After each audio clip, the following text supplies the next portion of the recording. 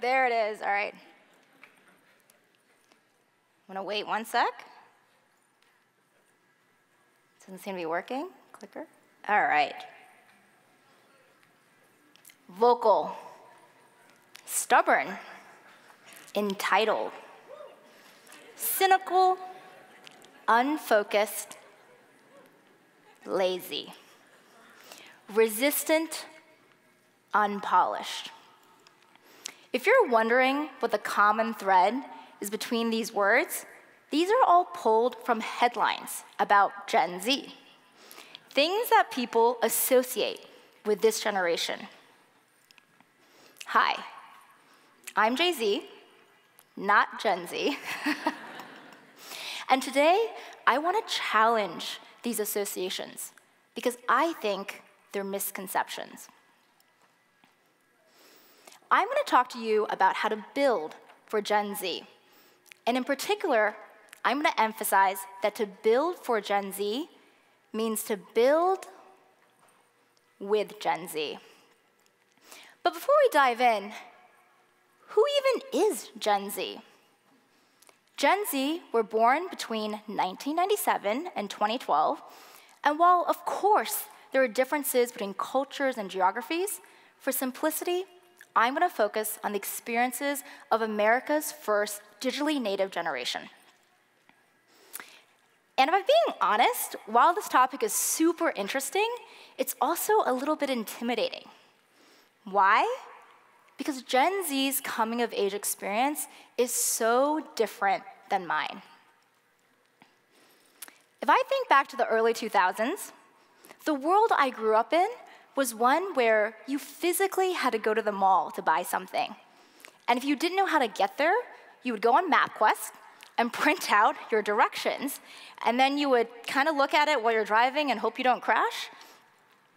The world I grew up in is one where you would click a button to save what you're working on. And so the number of times that I've lost a chunk of the English paper or the college essay that I was working on brings back bad memories. The world that I grew up in is one where you didn't think twice before you would upload hundreds of photos to Facebook, broadcasting your entire life to the world. And in order to do that, you actually had to use a camera, which, by the way, was a different device than your phone, and connect your camera to your computer using a cable. I even distinctly remember the first time that I, quote unquote, went online. Back then, the internet felt exciting, like the rules had yet to be written. But it also felt clunky and a little bit unreliable. And so then, if you fast forward to the 2010s, Gen Z really start to enter the chat at this point. And their experience with technology is radically different. From the iPhone to Instagram, from remote work to getting anything and everything delivered to your door in the form of packages, to TikTok and the infinite scroll. Gen Z are coming to age in a world that is defined by hyperconnectivity, hyperstimulation, and hyper-personalization. They're living in a multi-screen universe where you can FaceTime with a friend in a different country while browsing Instagram and then making an order on Amazon that'll come the next day.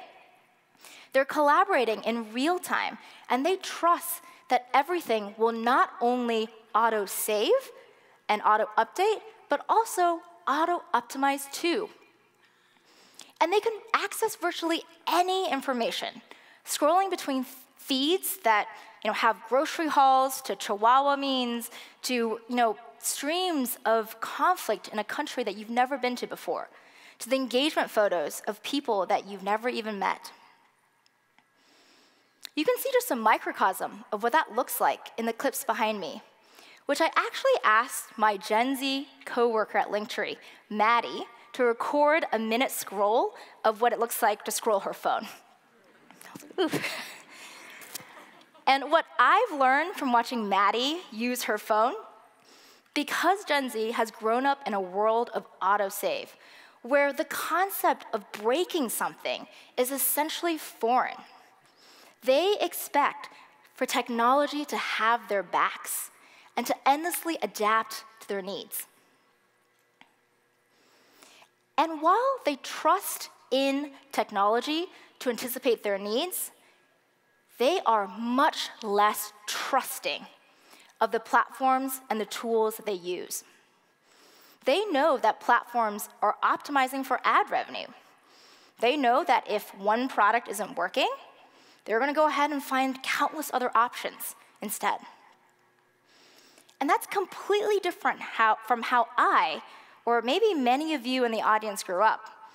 It was kind of MapQuest or bust, and if you were really lucky, you had that Garmin device that you'd put on your car dash. I don't know if anyone remembers that.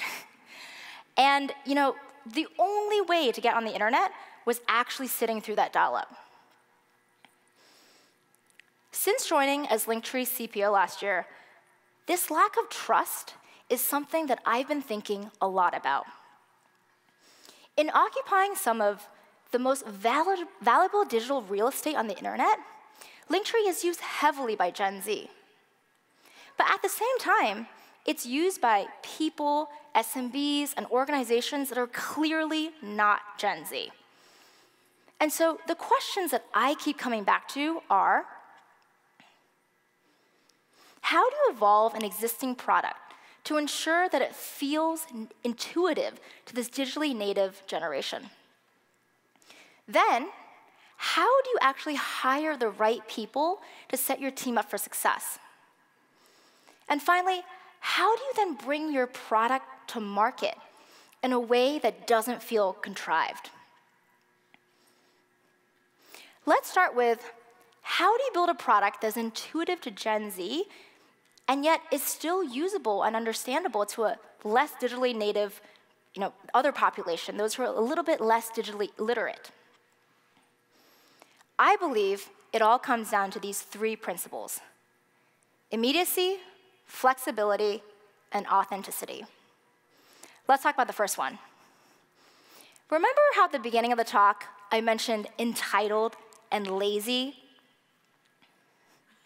What Gen Z are really looking for is immediacy. This is because they are used to rapid feedback all the time, from someone liking their post seconds after it goes up, to getting the thing that you ordered literally hours from when you ordered it. Gen Z are not used to waiting. TikTok, as a product, does immediacy really well. When you first download the app, the only thing that they ask for is your birthday before landing you in your For You page. They break up the sign-up flow, only prompting you to enable notifications and for your contacts after you've experienced real value. And this immersive full-screen experience, TikTok has pioneered a new way of engaging with content where the primary action is not to actively search to find, but to passively swipe to discover. Building trust that the algorithm will actually find what's relevant for you. There are very few distractions, and that the content takes center stage. And that reduces the cognitive load, the distractions, so you can really focus on the thing in front of you. And so, if immediacy is the aim, what is the actionable takeaway? With the products you build, you need to get out of the way and get to the point. Your first mile experience is critical. Avoid heavily signposted onboarding flows, and instead allow users to play with your product as quickly as possible. Reduce the time to value by radically streamlining your funnel and potentially even inverting it completely. And then only ask for information after users have experienced real value. Diving to my second principle, when people say that Gen Z are stubborn or resistant, what they really want is flexibility. Interfaces that enable them to dynamically communicate, document, and play. To be able to explore without consequences and in non-linear ways. Notion is a great example of the shift away from the user adapting to the interface and towards the interface adapting to the user. Where previously software drew the lines, Notion is a blank canvas that enables the user to paint, to use Notion's architecture of configurable building blocks to build whatever it is they want, from Kanban boards to timelines, to tables, to just free text. They can build whatever it is, and also the UI then flexes to the user based on what it is they're trying to do. From AI enhancement prompts all the way to contextual editing menus. So what does this all mean? You need to think canvases, not corridors. Don't be afraid to build multiple paths to the same goal. Encourage your users to explore your product and really try things out. And at the same time, it's also important to make sure that the optionality doesn't overwhelm. Because at the end of the day, the moment of delight still has to outweigh the moments of difficulty. Bringing me to my third principle. Rather than cynical or unpolished, Gen Z are demanding authenticity. Because of the sheer access to information that they've grown up with, they are acutely aware of the hidden structures and incentive systems that a lot of the platforms that they use and tools that they deploy. If you follow Gen Z friends or family on Instagram, what you see behind me is actually not surprising, and it looks really different than mine. A lot of these team profiles are empty. A few hundred followers, maybe some story highlights, and 0 feed posts. Reflecting the shift from broadcasting to narrowcasting, where interactions happen through ephemeral content and private channels, DMs, close friend share lists, and time-bound content like stories or notes. As you can see behind me, Instagram is just rolled out a new feature that accelerates this loop, prompting you to create a group chat when you mention people in your stories. And so how can you harness the shift from towards narrowcasting to strengthen authenticity? You do so by creating space for intimate interactions. When it comes to the profile, allow your users to express their identity in a way that feels more fluid, impermanent, ever-evolving, and unconstrained. Okay, maybe now you're thinking, Jay-Z, immediacy, flexibility, authenticity. I get these are the principles to build your product by, but how do you hire the right people to actually bring all of this to life? The first thing you need to do is to hire Gen Z. You know that idea? Yes, I heard that. You know that idea that it's costly to hire young people, that only big companies can afford to invest in training them up? Well, I want to take a moment and challenge this, because I think that Gen Z are really the ones who can teach us. By hiring Gen Z, you can harness their intuitive understanding of digitally native interfaces, of digital subcultures, to build a product that feels intuitive and fresh, not cringe, as Maddie would say. I think it's easy to fall into the trap of relentlessly seeking to validate every decision with data. But if you do this, you not only won't be able to iterate rapidly enough and learn rapidly enough, you're also limiting your ability to spark delight by doing something that's a little bit decontextualized or random, kind of like the meme culture that Gen Z is used to. Don't believe me? Take Discord's word for it. Or rather, my friend Dabney's, who's a director of product design there. So at Discord, we're building this project that we call internally guilds, which are smaller servers that are publicly discoverable. And we were thinking through how to matchmake people. And one of our designers, who's Gen Z, thought a lot of things we were trying were super cringe. So he proposed this new feature called wildcards, which are generally 3 blanks, free-form fields to describe the vibe of the group, and it really took off. People were using words like cash money, chaotic neutral, princess diaries to describe the group, so people can decide is that the group they want to join. And it really shows how intuitively Gen Z understands the internet and speaks that language, which is so akin to our product at Discord. I love this example, because I think it really clearly shows how hiring Gen Z is not about teaching them, but it's about them teaching us. But ultimately, hiring Gen Z isn't enough. You need to empower them and support them. And I found that the best way to do this is to pair them with someone with more experience and to create a relationship that is highly complementary. Because experience mixed with fresh perspective produces outcomes that neither individual would have been able to achieve alone. I've actually had my own experience with this. Remember Maddie?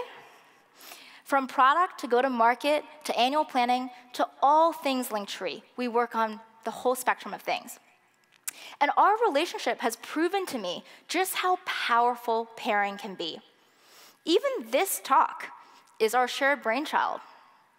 When we riff, we combine pattern matching from my experience with Maddie's digitally native intuition. And just like Dabney, who wouldn't have always been able to clock some of the ideas that her Gen Z designer came up with, I find so many of Maddie's ideas incredibly refreshing. And also, what I'm seeing firsthand, you know that authenticity that I mentioned Gen Z really craves? It doesn't just apply to the products that we build. It translates to the working relationships too. Our dialogue is open and ongoing. There's no need to say hi or how are you. We riff in real time on anything from product ideas to inspiration to photos of our very different weekends. If you can let the formalities and the awareness of hierarchy really fall away, and those things were really what defined like earlier generation working relationships, you're able to get to the heart of things, to challenge each other, and really ensure that the best ideas come out. And speaking of authenticity, this brings me to the final piece of the puzzle. How do you bring products to market in a way that doesn't feel contrived?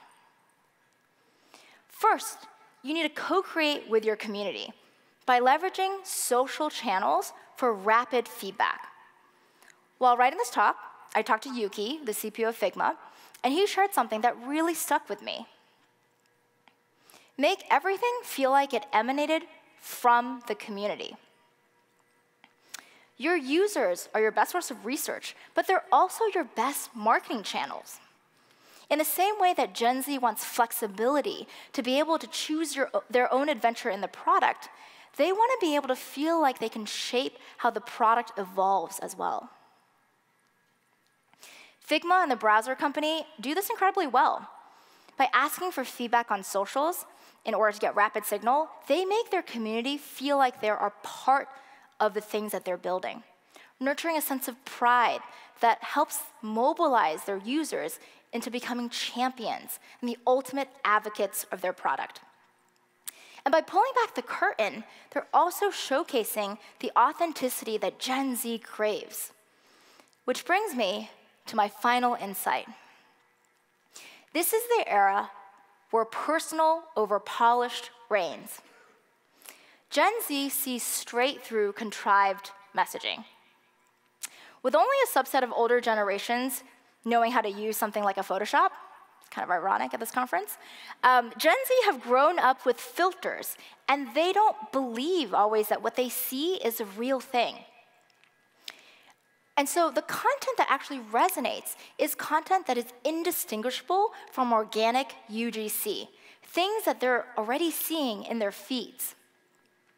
Content that genuinely entertains and sparks interest. Content that doesn't make them feel like they're being sold to. Take this example. Now, here are 2 Instagram reels from the luggage company Away. As you can see, the reel on the left here, it's much more reminiscent of traditional marketing. It's polished, the product is kind of the star of the show, whereas the reel over here on the right is very different. It's focused on the Away team trying to stuff as many clothes as they can into a suitcase.